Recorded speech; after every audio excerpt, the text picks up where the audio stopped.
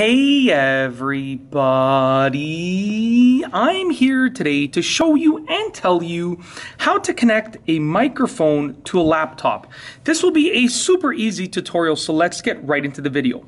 As you can see right here, I actually have a microphone that is attached to these headphones over here. And I'm going to use this for the demonstration, but the process will be the same if you have just a plain old microphone. Like I said, this is a microphone along with headphones, but the process is going to be the same if you have just a microphone.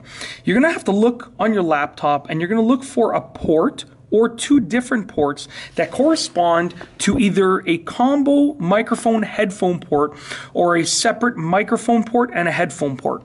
On this laptop, if you look over here, on the side, there's one port.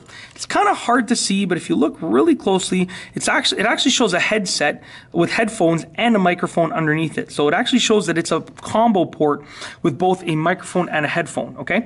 So if you have a combo port like that, then what you can do is you can plug in one of these, which is a microphone and a headphone set together, or you can plug in just your microphone to that port. What you want to do is take your auxiliary jack right there, and you're going to want to plug it into that port, okay?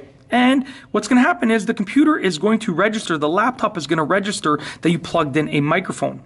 Something might pop up on the screen asking you what you plugged in because it wants to know if it's headphones or a microphone or a headphone-microphone combo or anything like that.